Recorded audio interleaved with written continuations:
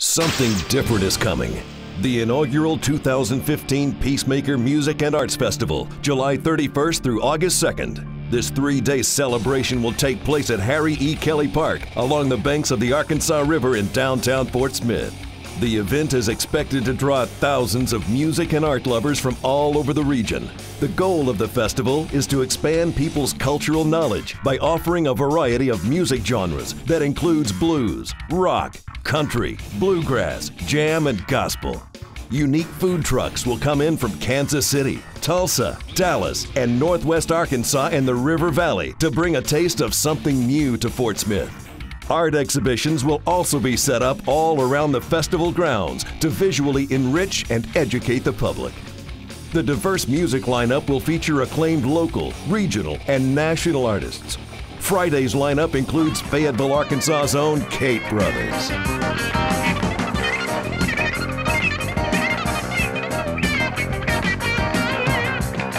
Lucero,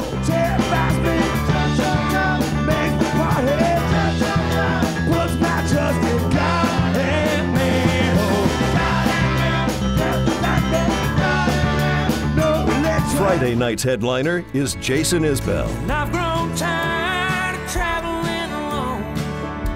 Tired of traveling alone. I've grown tired of traveling alone. Saturday's lineup is jam-packed with talent.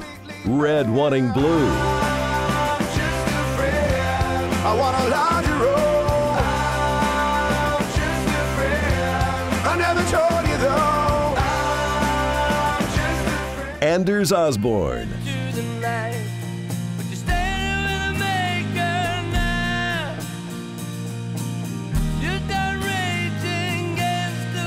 Singer-songwriter Corey Smith. Next year, I'll start acting my age, turn a new leaf over my wicked ways, get a real job. Brownout presents Brown Sabbath.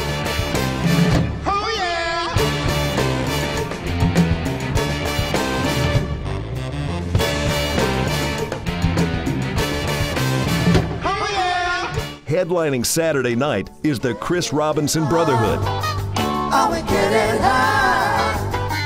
Is the air getting high? Are we getting high? And on Sunday, it's Praise God and Pass the Biscuits, a gospel brunch-style event that aims to feed the homeless and hungover for free. Live gospel choirs and smoke and bluegrass bands will perform.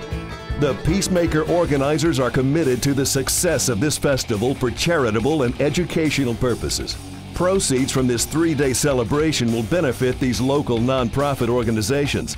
The 2015 Peacemaker Music and Arts Festival. Discover something new.